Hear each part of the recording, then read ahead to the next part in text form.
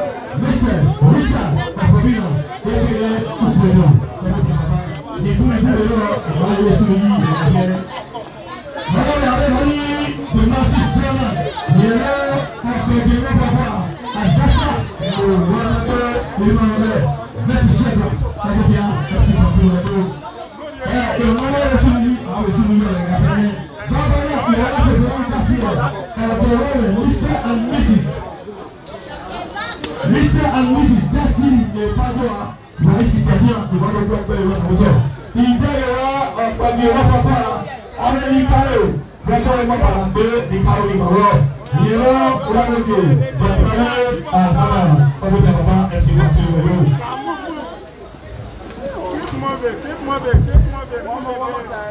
Tọ́lá wà ní àwọn wà ní òkè àwọn wà ní àwọn àwọn ìyàgá pé ìwọ̀n náà láti ìwọ̀n bá wù láwọn àwọn àwọn òkú ẹ̀yìn àwọn òkú ẹ̀yìn àwọn fífi kò ìṣẹ́lẹ̀ ní àdúgbò rẹ̀. Ìfẹ̀sẹ̀ ìpínlẹ̀ àwọn àìwá ló tún ṣe island sí ìlú náà àdéhùn pápá ṣùgbọ́n ó lè yẹ ọgbọ́n sí pàtó missing islands please. Missing islands please. Islands yóò wí ọ̀rọ̀ náà ló bá ọ̀rẹ́ yóò wọ́n fún àpapọ̀ ọ̀rẹ́ yẹn. Era lo que era el municipio, no sé. Every time. Thank you very much. Mr. and Mrs. Destiny Ebague'S, why you go and call your weather, what's up? The band is on and business and company take a repair. Robert Ebague'S, why you go no your way, what's up? Mrs. Cat. So, well, thank you.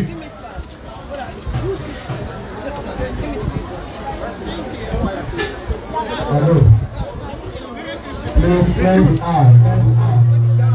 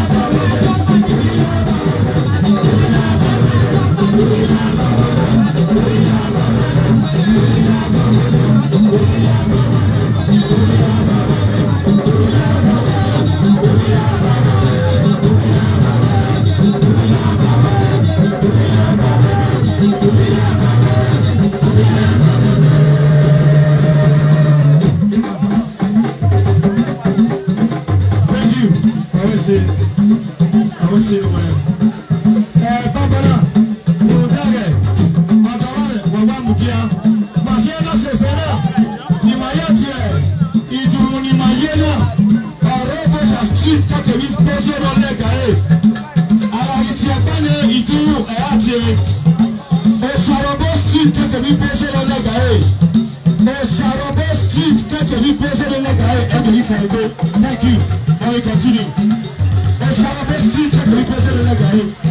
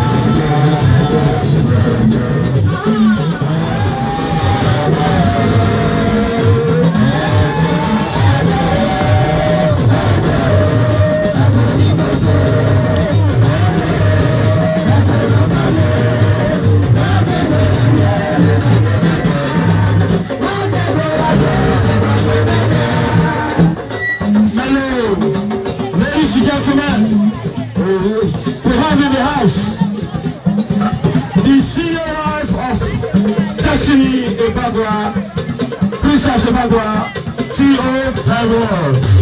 Everyone in the house, I can run it. This is something Ebague'S, CEO Hairworld.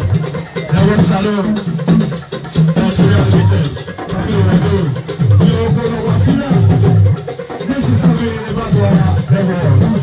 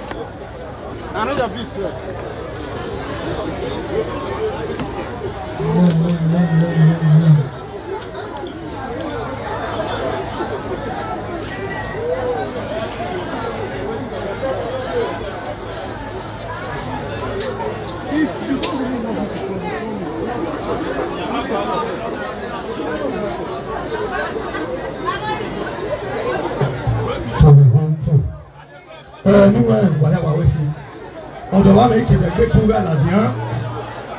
Mais alors, c'est fait là, il y a rien. Il y a DJ dans le matériel là. DJ, give us some music, please. Give us some music for now. Do your thing, please.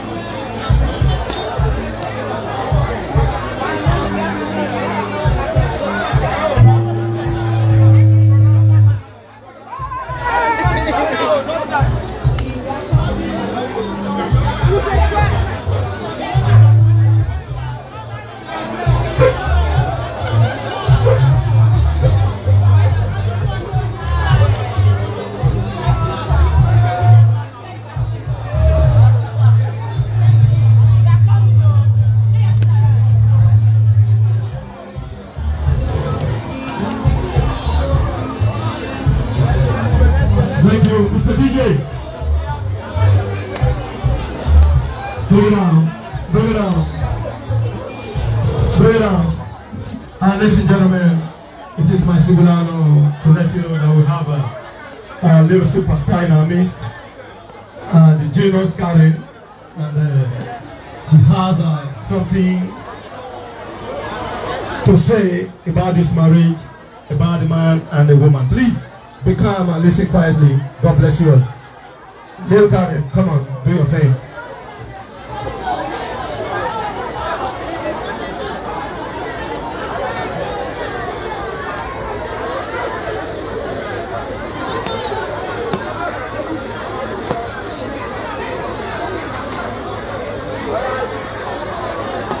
Things you did not know about Mrs. Esther Ebague'S, aka Lady of Songs, was born into the family of Ebague'S in the year 1981. She hails from Ebague'S in Obioma local government area of Edo State. She attended Ologoshere Primary School and Ebague'S Grammar School near Benin City. She started her musical career in 2009. Though it was not easy, but because she was born for this purpose, she kept on growing. She became popular in no time, and her song was played all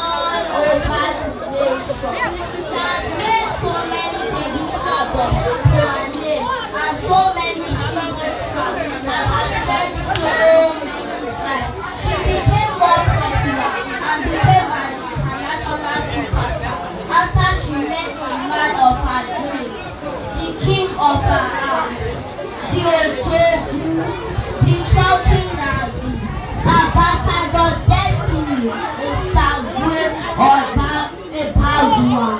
Ambassador Destiny is from Ogan Village of Hairworld local government area of Edo State.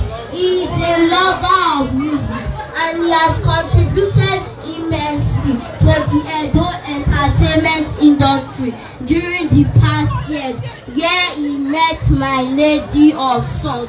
It's like a dream come true for them.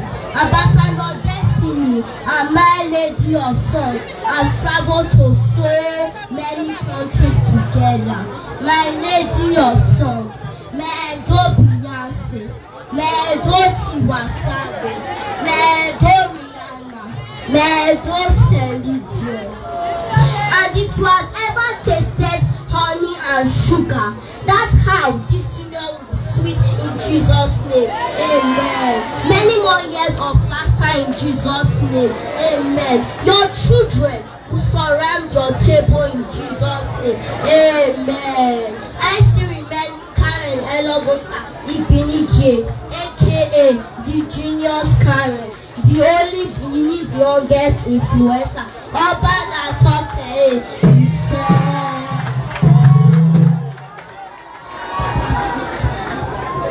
Thank you, everybody. I'm so grateful. Thank you, Karen. How are you feeling right now? Feeling well. Thank you for coming through for me. God bless you. Let's go.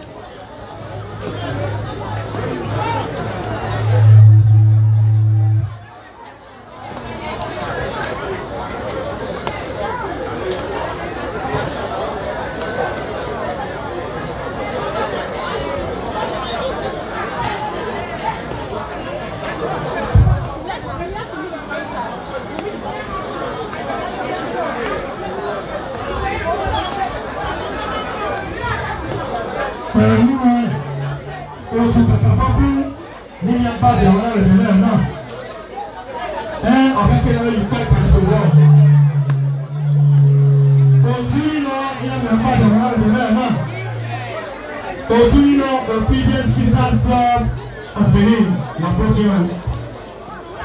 here we have Pretty Ladies Club of Benin, here we have the Unity Fathers, aka Togetherness, here we have Favor Sisters, here we have Zion Ladies Elite Club, aka Women of Substance, Mrs. Esther Ebague'S. Here we have Improved Unity Mothers Club International, aka Togetherness. Here we have Otokara. Ní ọjà kọ̀ọ̀kan ẹ̀rọ ti ṣe Portugal àwọn ní ẹ̀ríkù. Wúwa dá inú ẹ̀rẹ́ ẹ̀rọ fẹ̀rẹ̀fẹ̀rẹ̀. Ẹ̀fọ́ wà ní ẹ̀wọ̀n àdúrà sábà ìgbàlú ìgbẹ́lẹ̀gbẹ̀rún. Here we have Otulino Medical Center, Improved Unity Mothers Club International. Ọ̀rẹ́ mi àpàtìyà ọ̀rẹ́ Destiny Ebague'S lọ́jọ́. Yẹ̀rọ Mrs. Evelyn Ebague'S, the CEO Hairworld International Salon. Ìwé tó ọ̀rọ̀ ọlọ́pàá lẹ́lẹ́gbẹ̀lẹ́ náà wà. Divine Gift Hotel and Suites, Oliver Twist, Ọ̀gbọ́nsókè. Izoli Batisi no Nama, Izoli Bane Nama, Izoli Bane no biye.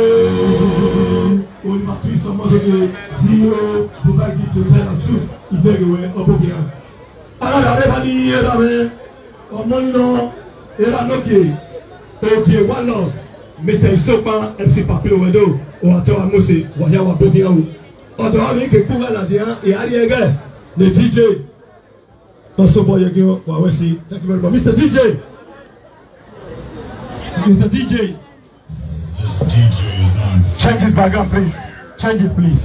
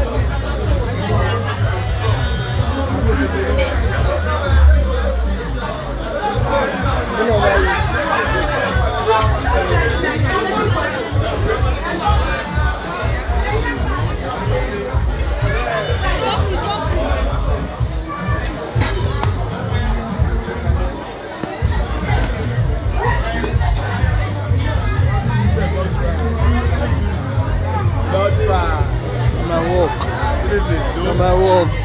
How far? I get you.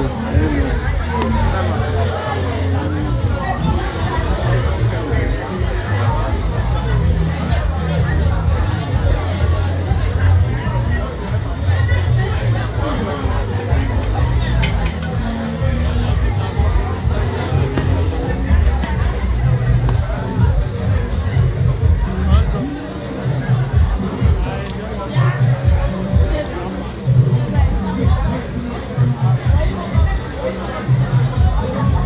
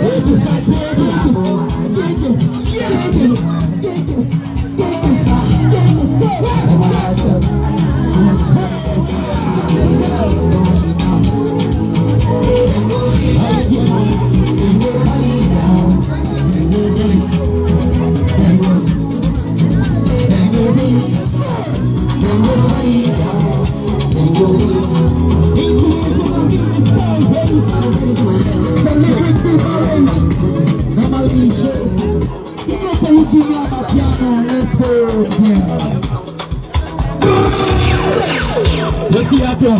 You can go now, you don't stop on. You got this point now, you please stop on. Hey, touch me now.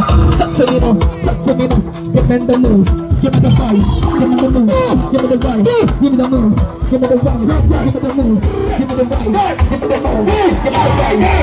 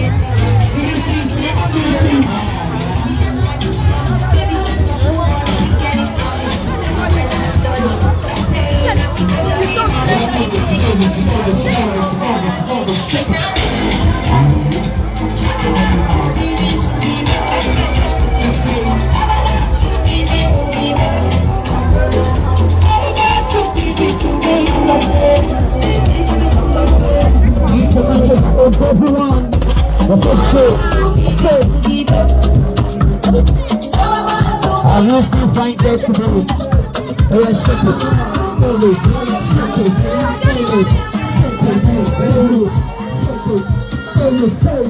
Thank you. Thank you. Ọ̀dọ̀ wa mi ni màá di akẹ́sìn ìyá mo gbé ní akẹ́yà ládìyàn.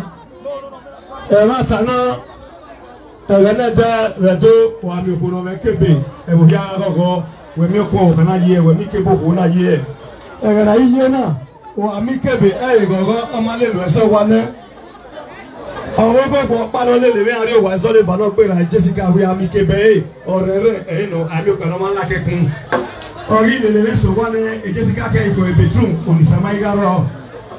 Ẹ̀mí náà tiẹ̀ bébì wéyọ̀ ní aṣọ rẹ̀ dáadé àlébà fún pálọ̀. Ẹgbẹ̀rẹ̀ tó wọn.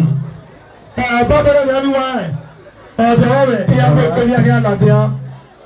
Ìyá àwọn alájáde wé ní àárí èkèlè kágbó ọ̀rí àyè èmi ẹ̀kẹ́bó cake stand. As they are coming out, they are going to dance straight to their cake stand. While we do the cutting of cake, they will continue from there. I recognize the presence of my brother, my colleague in the entertainment business. I'm talking about Mr. Wilson, the Higato Premier, the member of Africa, and as a president, and so over here. I also want to recognize the friend of Baba Boat all the way from Ecuador. I recognize the presence over here. He's again. We know the representative, we will have Baba Boat all the way from Ecuador.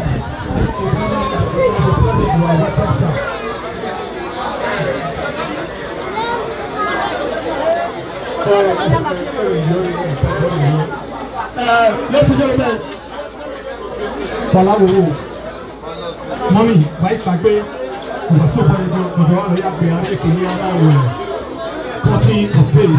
And the husband and wife are coming on this work straight to their case time. Now we do the cutting of tape immediately. Thank you very much. God bless you.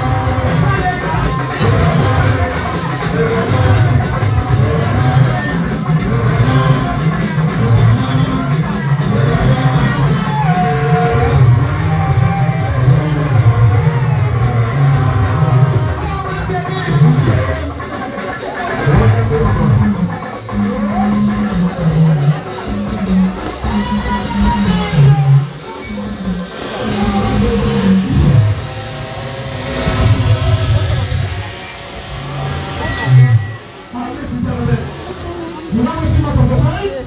We want to call on first our own child, both from diaspora. Who the papa? Who the chapa? Who the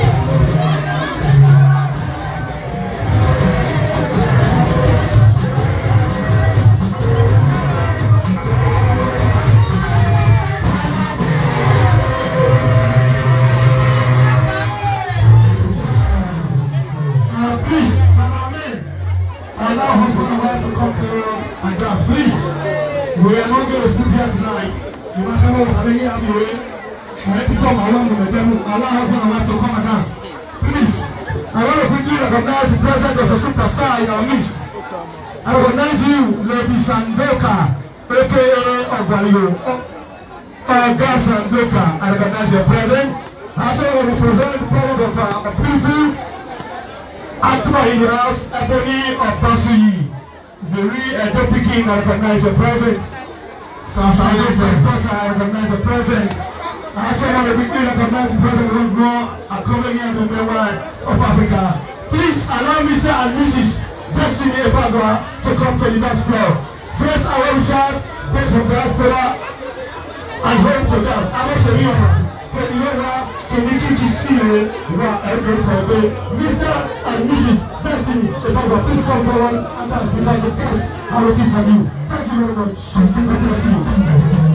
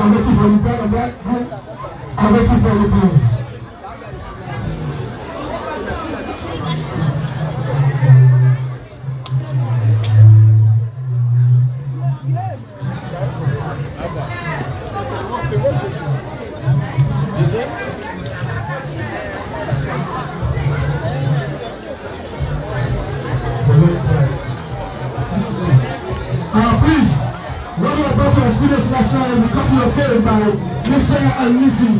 Destiny Ebague'S. Please, I want the husband and wife to place their hands on the knife before we do justice to this cake right now.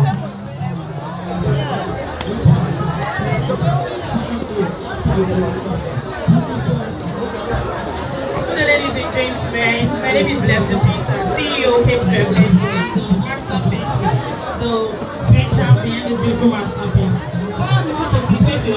As we all know, cake in general signifies sweetness. They are going to cut their cake at the spell of love. Let's give them a long-lasting hell, an outstanding hope, a valuable V, and everlasting he loves. A round of applause for them, please.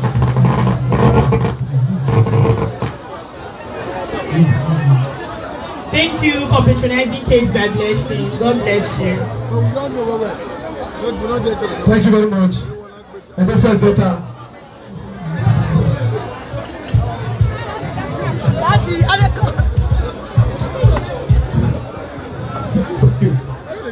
Thank you. And the first daughter, I see you. You look baptized. Brother Ebony. Thank you. Thank you. Thank you. Ladies and gentlemen, we want to quickly call on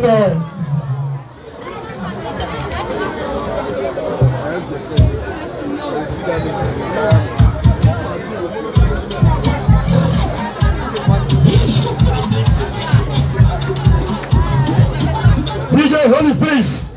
DJ Holy, please. DJ Holy, thank you. We want to call on Unity Fathers Club of Benin to dance first. Unity Fathers Club of Benin to dance first with husband and wife. Unity Fathers to dance with husband and wife. MC. Unity Fathers here.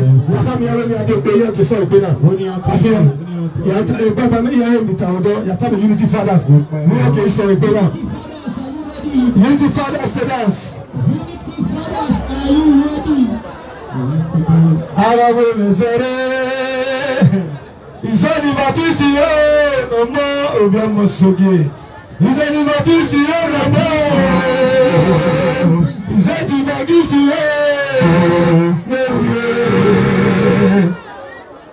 Thank you, Unity Fathers to dance. Mr. and Mrs.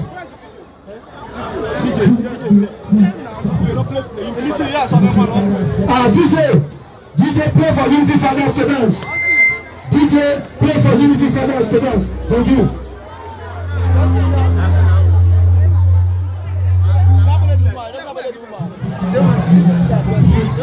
DJ, play for Unity Fathers this time to dance, please.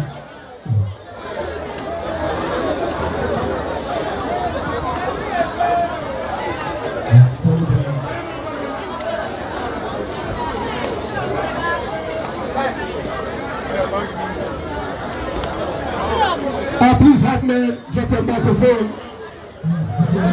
Help me please drop your microphone. Let us play. Yeah, and do be happy this time, please. Thank you. Unity Fathers to dance. So help me please drop your microphone for now. We'll continue later, please.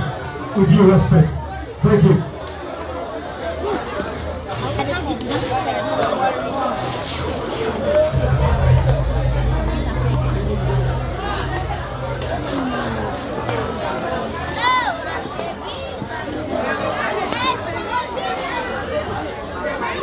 I'm waiting for you.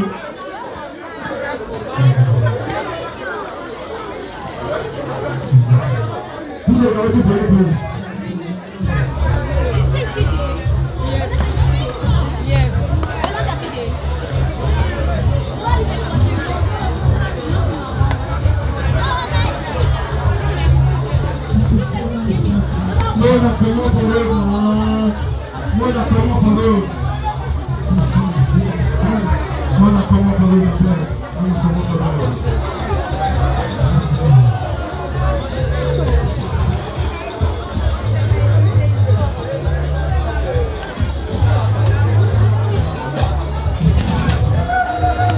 Thank you, DJ.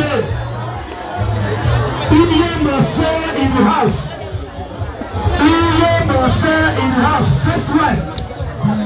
The first wife of President Ebague'S, Iye Masai. Iye Masai in the house, Papile Yade. Hairworld International. Help me, no, bro.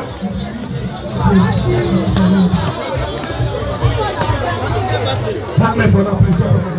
Mr. DJ, play music, please. Play, please. Please.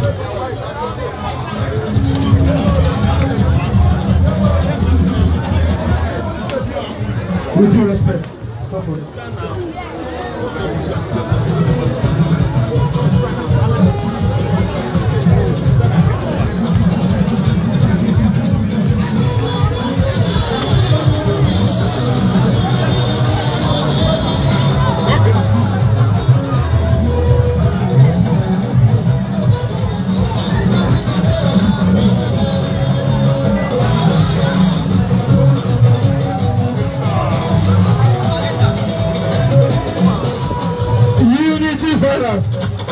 Yeah.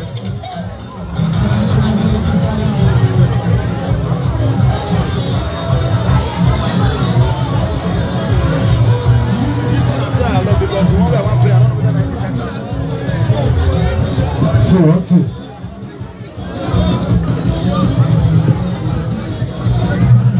Legacy Fathers International in the house. I want to recognize the presence of Solution.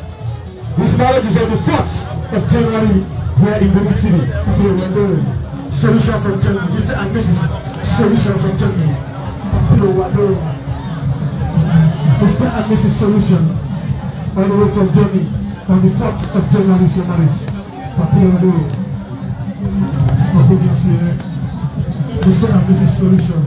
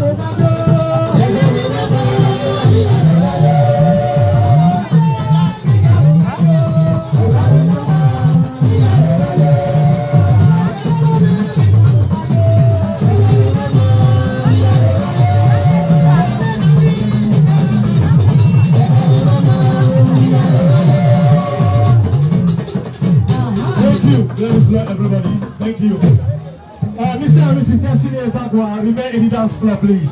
Remain in the dance floor. I want to call on Favor Sisters Club of Benin to dance. Yakami Favor Sisters Club. Yakami Favor Sisters Club to dance. I want to quickly.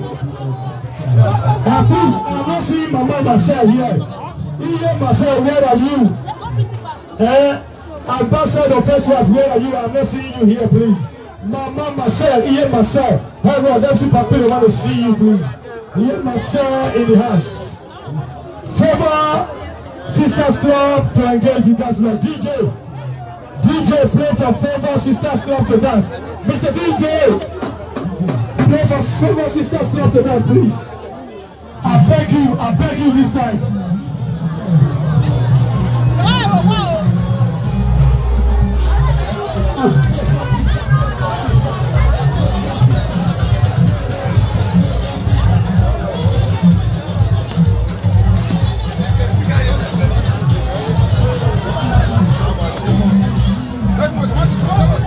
Osanoma Esewi in the house. Osanoma Esewi in the house. Osanoma Esewi. I don't know about this one. I don't know mighty area. Osanoma Esewi. Favor Sisters to engage in this one, please. Look at.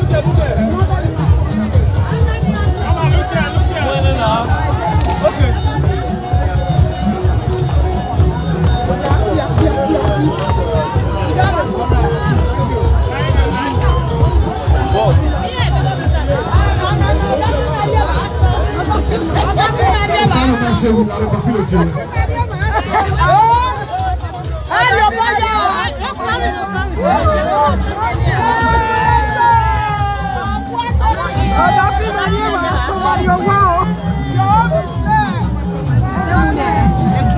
Unity members of the week now. Favor Sisters Club to follow. They should follow. In our way.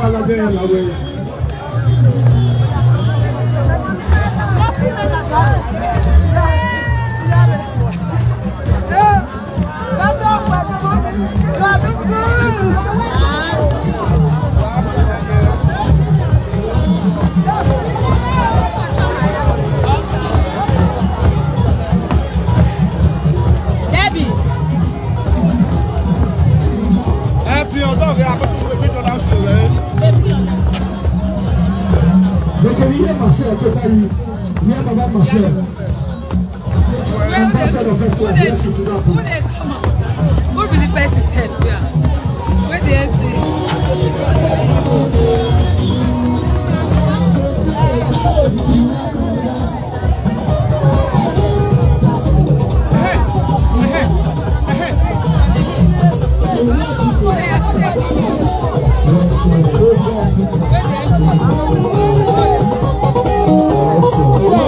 Favor Sisters, we are waiting for you, please.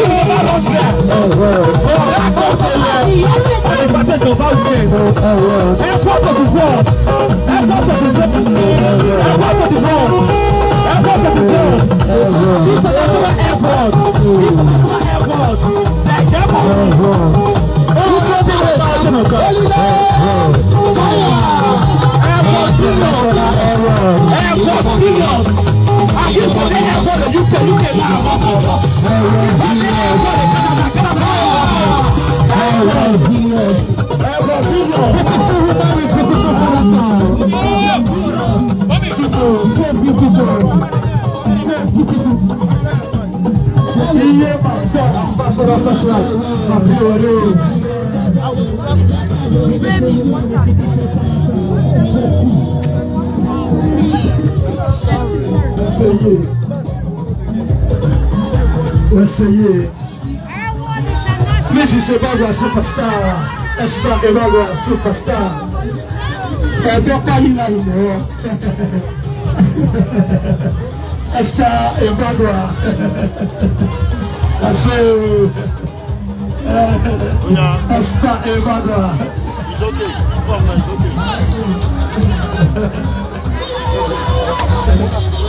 That's all. Essayez. Papino Edo.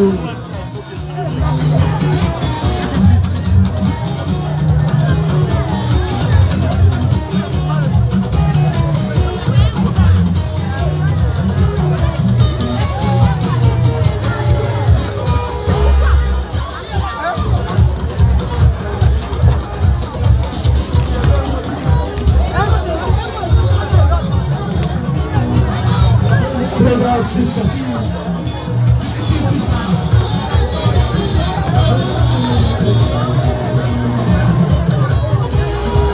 Several sisters were like, we could have a tell you no, please expect it.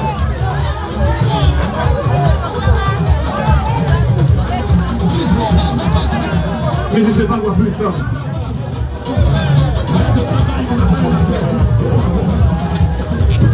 There's a lot of better and Zion. You have a Zion when you want to.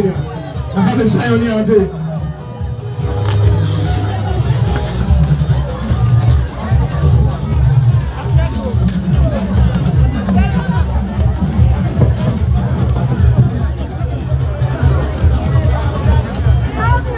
Several sisters in the dance floor.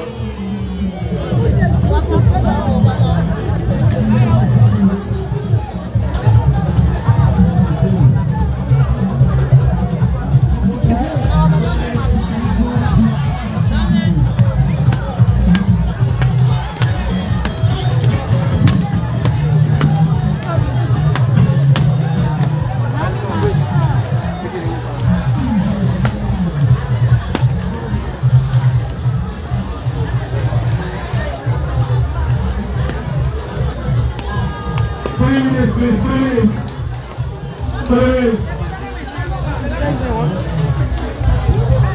Hairworld.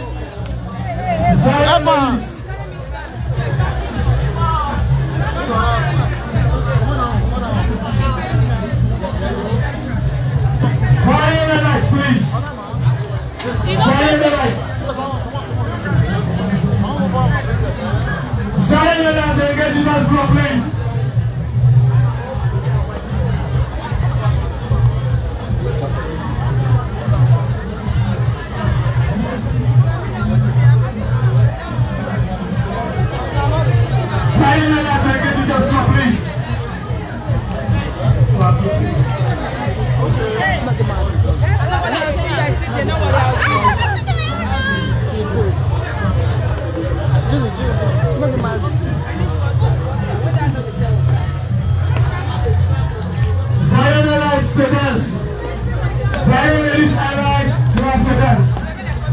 I want the shop now.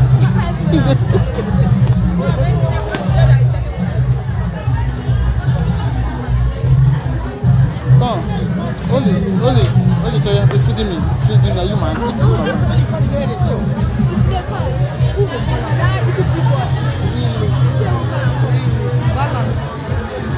Come, pop off my mask before you go, man.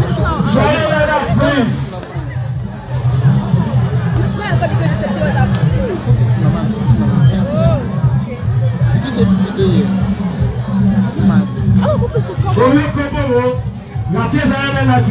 Please.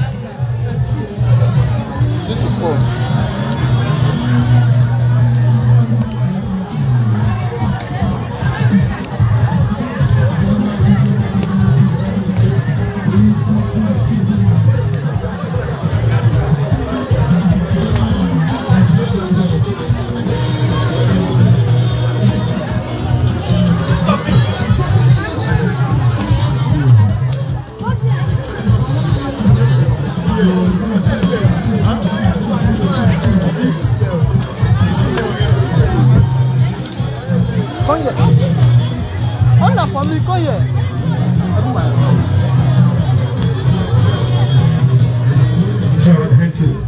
Please, we are still waiting for Zion Alex, please.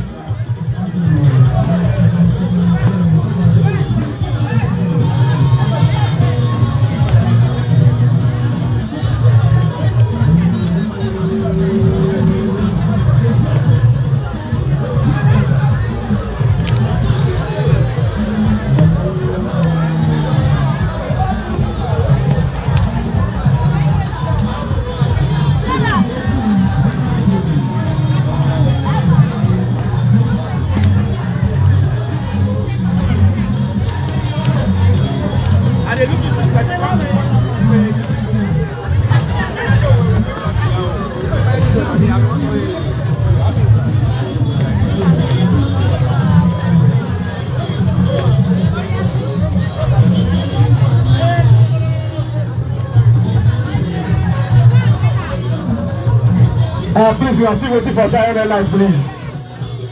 We are still waiting for Zion Light.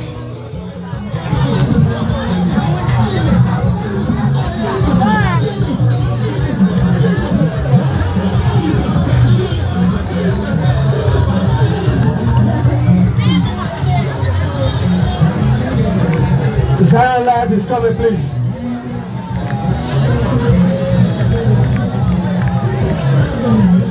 DJ, bring it down.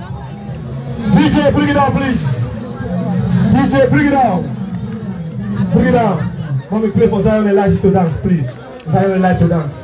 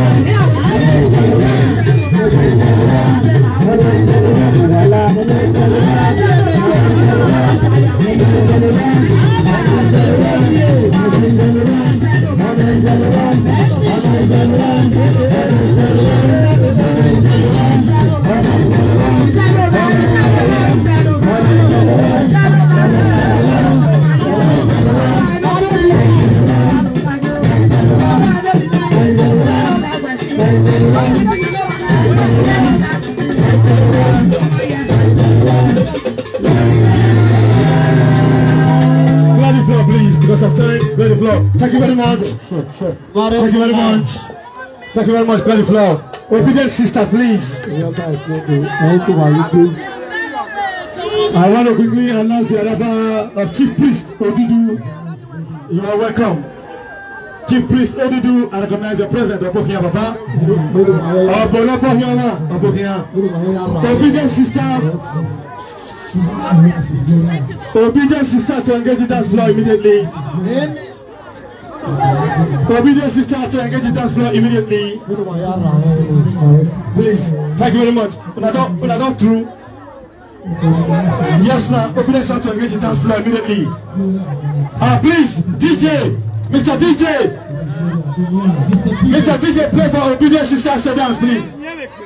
Obedient sisters to dance this time. Unity fathers. Silent lights.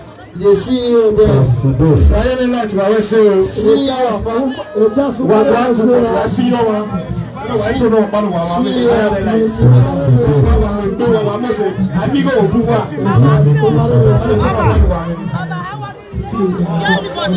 Thank you very much. Obedient sisters to dance, please. Ladies and gentlemen, I want to see the first half of the ambassador, my mama said.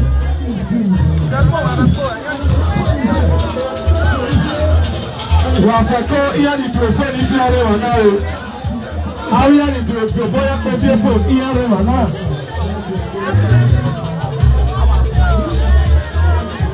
Obedient sisters to dance, please.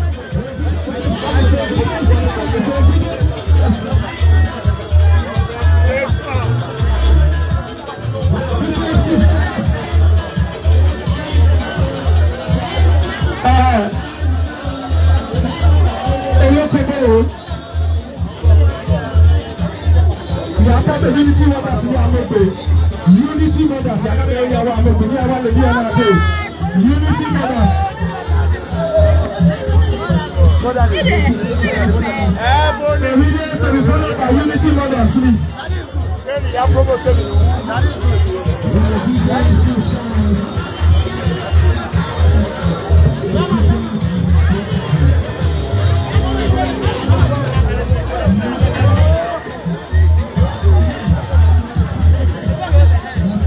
Obedient sisters, please.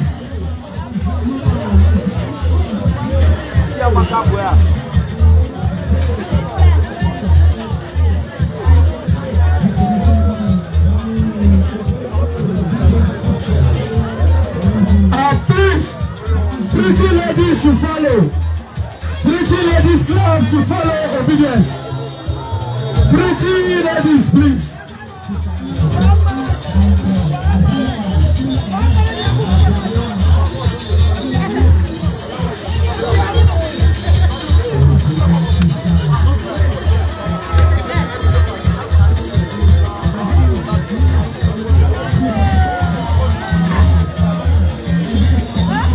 Lady of Souls Group making a follow. People ready to so Lady of Souls Group, gather ourselves together. Lady of Souls Group, gather ourselves together now. We have time.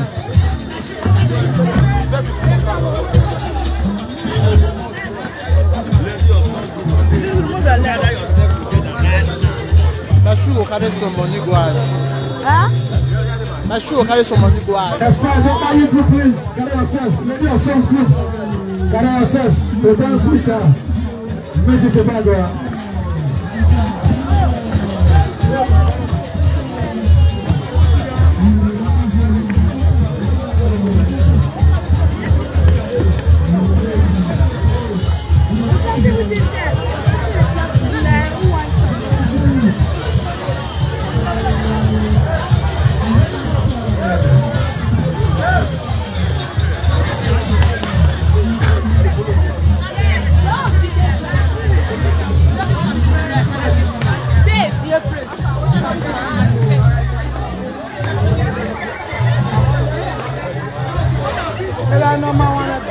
no mume.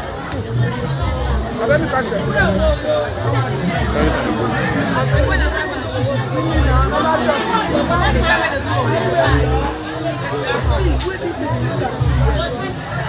Pretty ladies, you got ready.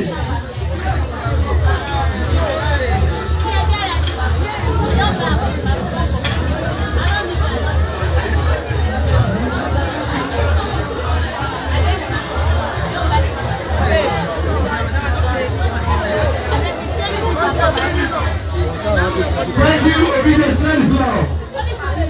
Ebague'S, please stand floor because of time. Ebague'S, please stand floor. MC Moki, pretty ladies. Pretty ladies today. Pretty ladies.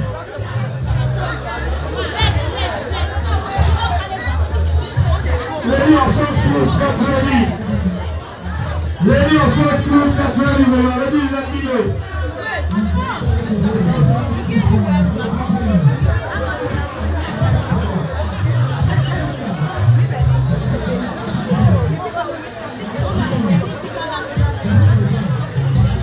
Come in there, clear the floor, please. Other people are coming in. Come in there, clear the floor, please. Other people are coming in. I will say. Pretty ladies, to engage in dance floor.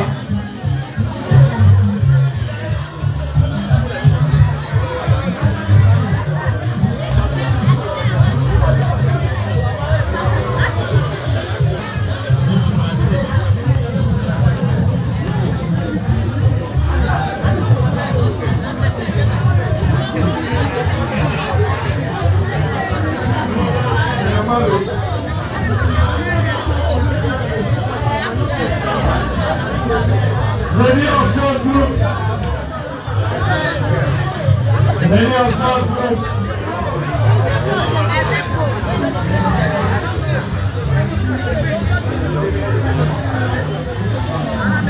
Lady of South Group, please present your gifts and leave the dance floor, please. Present your gifts and leave the dance floor.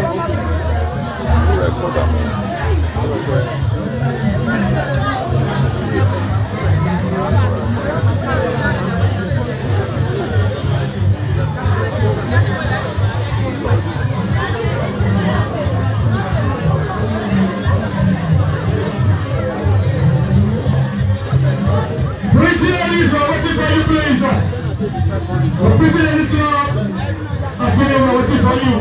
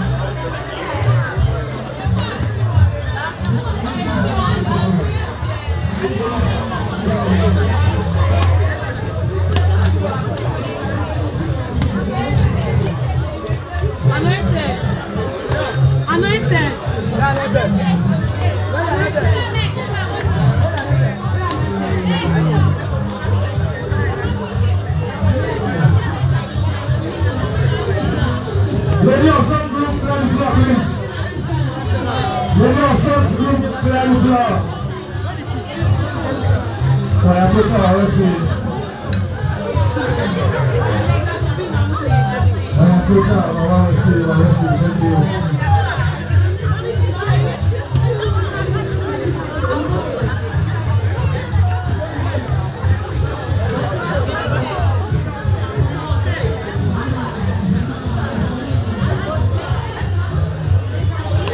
ladies club.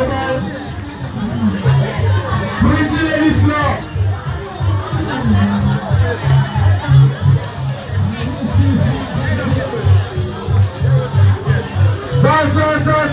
Dance, see my cross. Dance.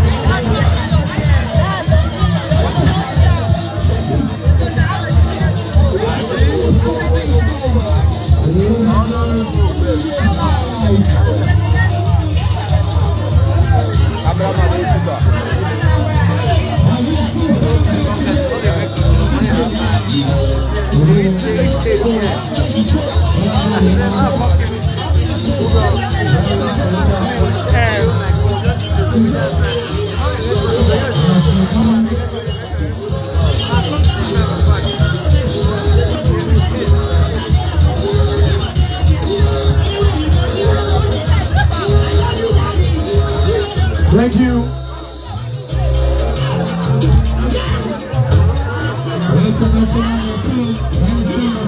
DJ, bring it up. DJ, bring it up. DJ, bring it up. DJ, bring it up, please. Thank you. Please, pretty ladies, if you are still in the house, pretty ladies. Okay, pretty ladies to dance, mommy. Play for pretty ladies to dance. Thank you.